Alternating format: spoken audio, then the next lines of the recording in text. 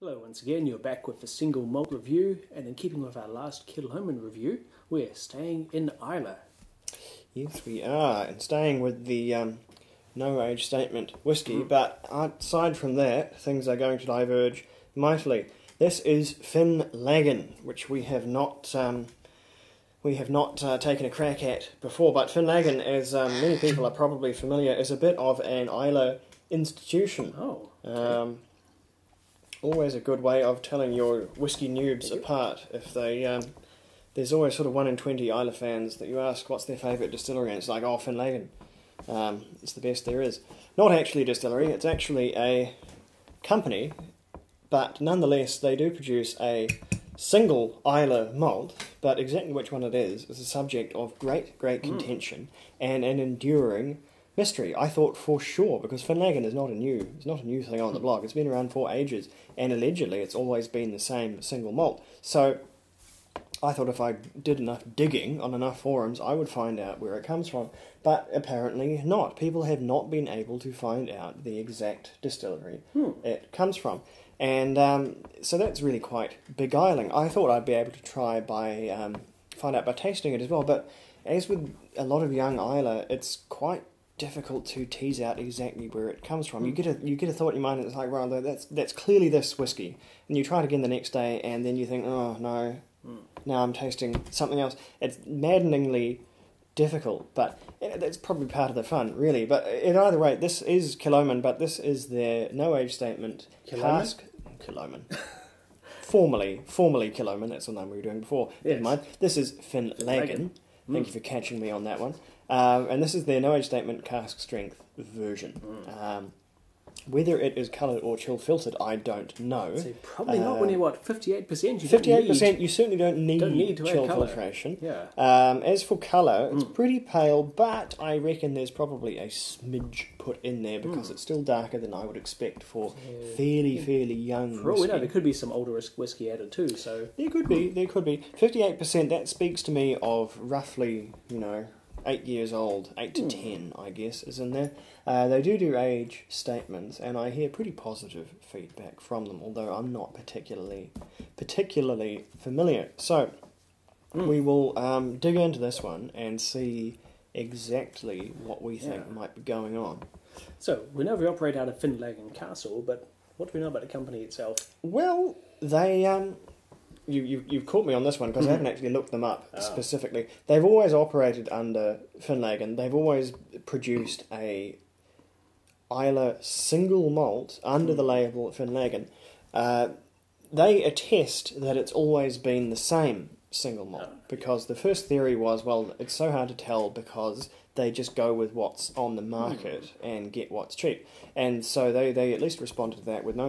They've always been the same one, and they've been making Finlaggan for a very long time, so it could be quite an old contract, which could mean it could be from somewhere quite unlikely.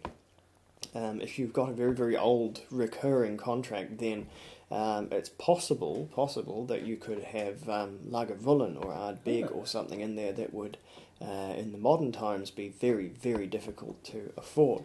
Well, our regular viewers include some very well-informed whiskey Yes, they do. sleuths, So if anyone's got any ideas, sort of play along with us here, and we'll see what we can find out. But as far as I know, no one can say for certain because there's just not that hard info. Short of me sort of sneaking around Islay and trying to find a receipt from where this came from, we don't have the hard facts. So let the conjecture begin. Well, that's a very mild nose. Yeah. Compare it to the Kilhoman Makia Bay we tried last time. This is a really mild. Considering as well, very this lightly is peated. 58%. Yeah.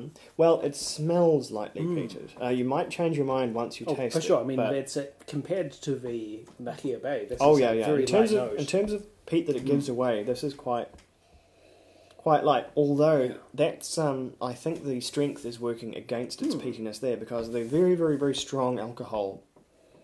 This tends to hide the peat. Either it's not particularly solvent in the alcohol, it's more of a water-soluble compound, I'm not sure. But there is a mild menthol-esque burn on the sinuses from that 58% harshness, but what it does bring is as opposed to the climate, it's quite a warm, rounded, peaty whiskey. It's kind of a kelpy. It's maritime, but kind of gently vegetated peat. It's not kelpy is a good one. But the bottle suggests smoky bacon, and I agree with that one. There's quite an animal component too. Yes, there's a little bit like Manuka smoked bacon, right? And it's very, very much smoke. It's an aromatic smoke, whereas the Killoman was quite a coaly char. This one is significantly more savoury and significantly more sort of ethereal. So, at any rate, we'll try it at full strength and see how it speaks to us.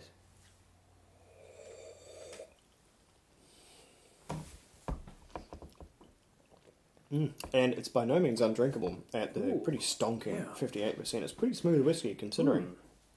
That peatiness is so subdued compared to the younger whiskies. I'm convinced there is some old spirit in here. Where that there could well be some. There could even be some unpeated spirit in here because just because it's Islay doesn't mean it's 100% peated whiskey. There's plenty of distilleries which produce unpeated make. So it could be built out of any number of parts. That is impressively drinkable at full undiluted strength. There's a harsh prickling across the tongue, but beyond that, it's the strength kind of comes out, mid to the back of the palate, but up front it's really quite warm, sweet, and distinctly savoury. I actually quite like it at full strength. Yeah, there are some lovely notes of wood smoke and roasted meat.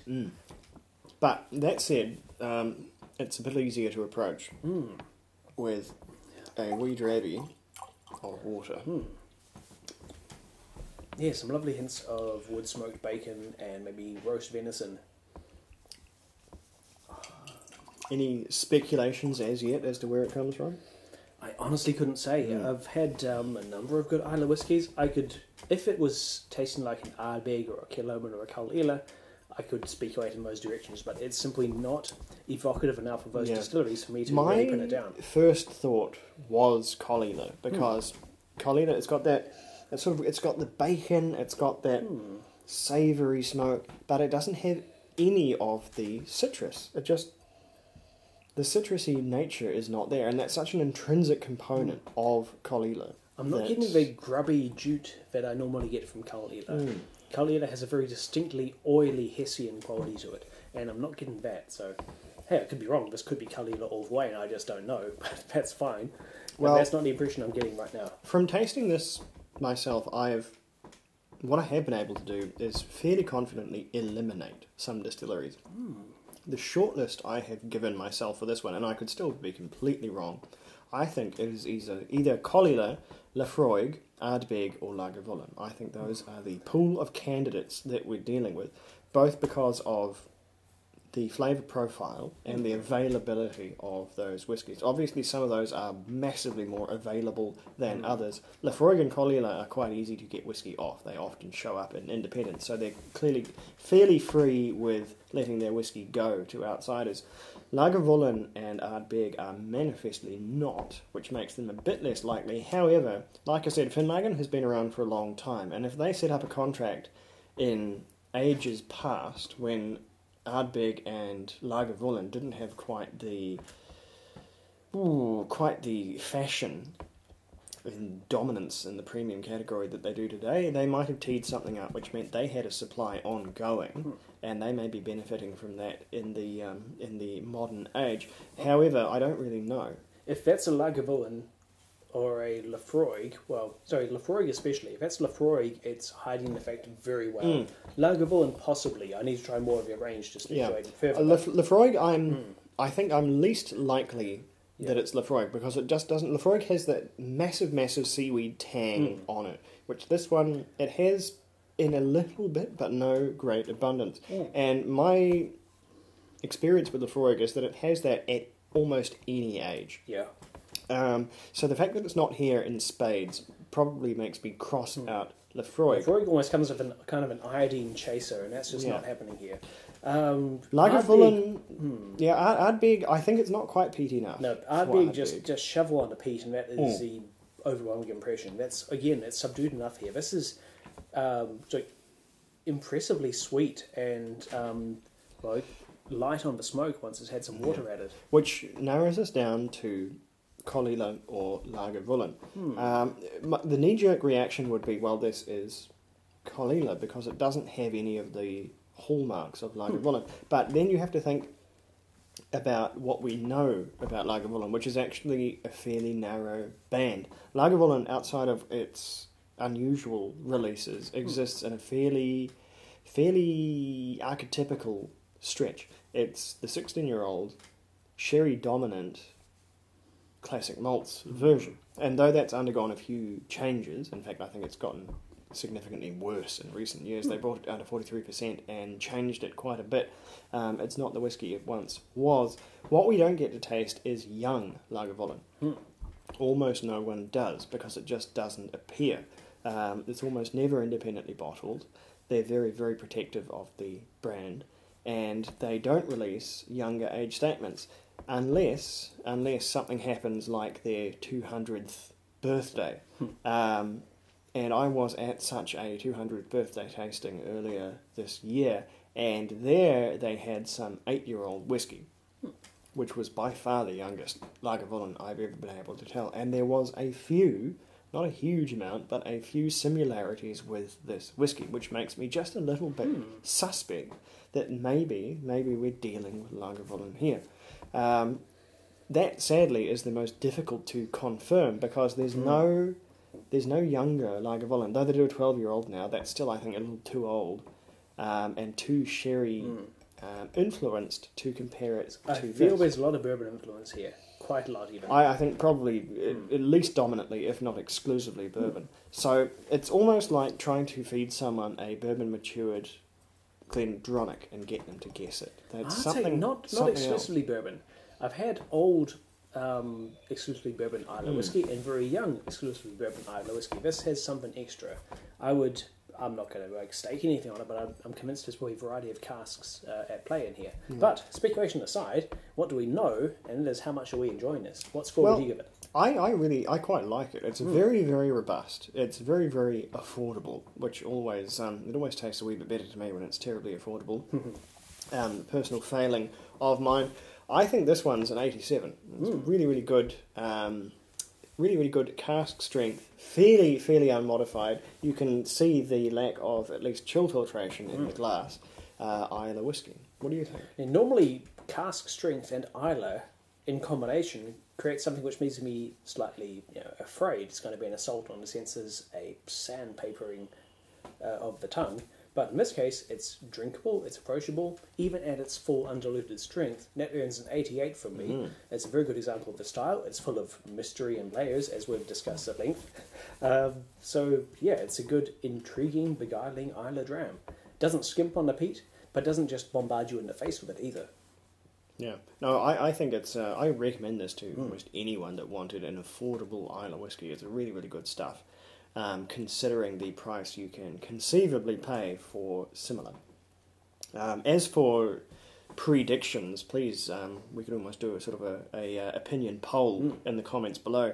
My shot in the dark, maybe not completely the dark, because it was an educated guess, my shot in the poorly lit room is Lagavulin, young Lagavulin.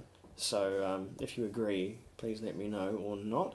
And we will have something, I think, markedly different and more identifiable coming up next. Possibly even a bourbon. Slanja.